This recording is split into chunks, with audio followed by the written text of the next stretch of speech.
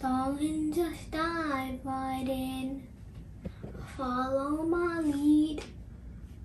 I found a experiment named C++, and today, wait, I didn't say C++. Sorry, I meant a refraction experiment, and today I'll be sharing it with you. Does light change direction when it changes medium? What an interesting problem, don't you think? Alright, so here's our apparatus for this experiment. We have 2 jugs right over here, and there's no cheating, no CGI.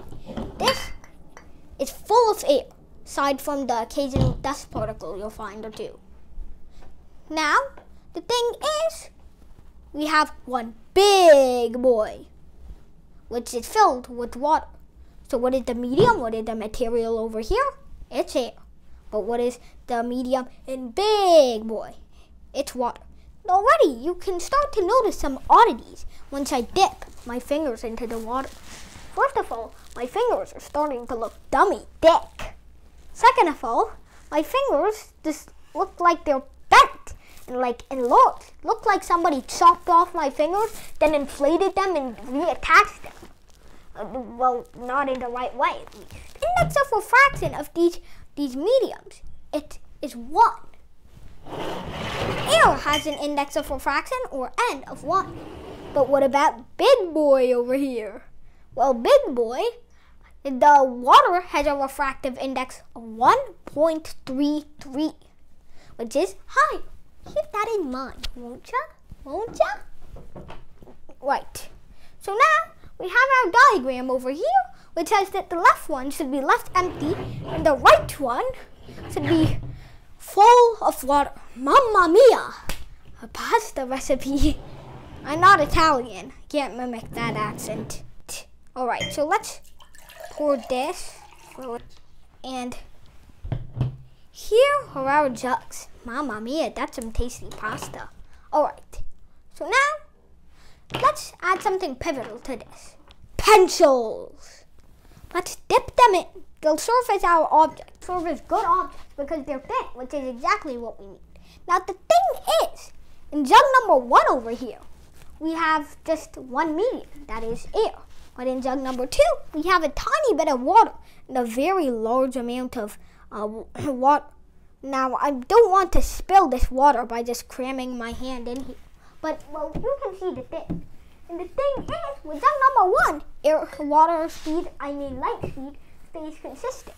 But in number 2, it goes fast in air, like this, but then it slows down in water.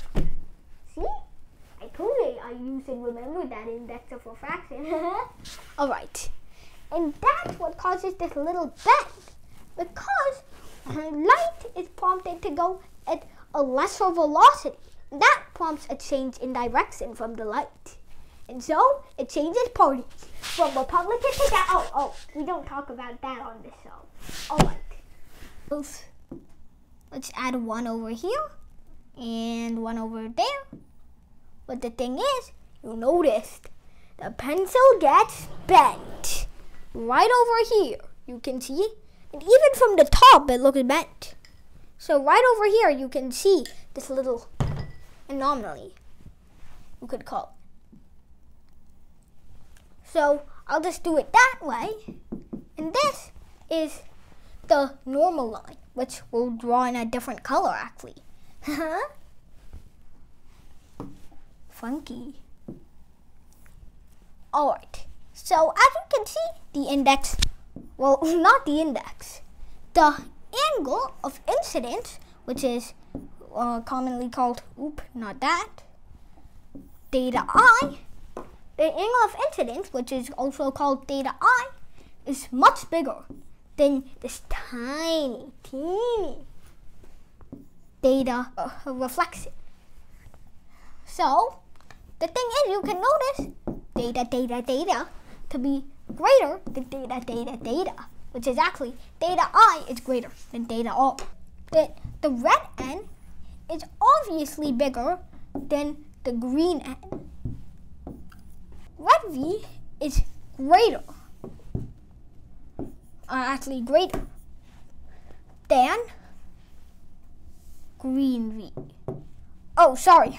I made a calculation mistake. What I'm going to do is I'm just going to take the alligator by the neck and then flip it upside down by force. Take the alligator by the neck, flip it upside down by force. There we go. Perfect solution if you want to change your alligator numbers. Just take the alligator by the head. That's what they always do in Florida, right? Should get my phone out and tweet something.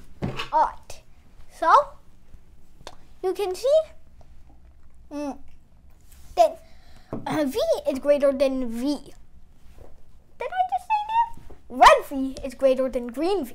V, V, V, V, V, V, V. Alright, how? Well, red V is simple. Red V is just C because N is 1.